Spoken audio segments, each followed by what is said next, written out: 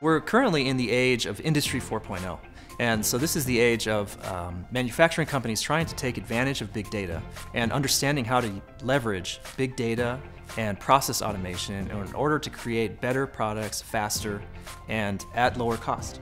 One of the problems right now is that there's a lot of data incompatibility at the CAD level. There are various proprietary CAD systems which are used for the product definition, and then there are separate technologies which are used downstream in manufacturing in order to consume that product definition and make use of that data in order to enable automation and better gathering of digital data. And this is where Capvidia comes into play. We offer tools for CAD data translation and validation. So we enable all of these various point solutions within a manufacturing enterprise to speak to each other. So how does a company get started with this type of digital transformation? Well, the way to do it is by doing small, bite-sized pilot projects. This enables a company to gather ROI data on what some of the benefits are of this type of digitization of process.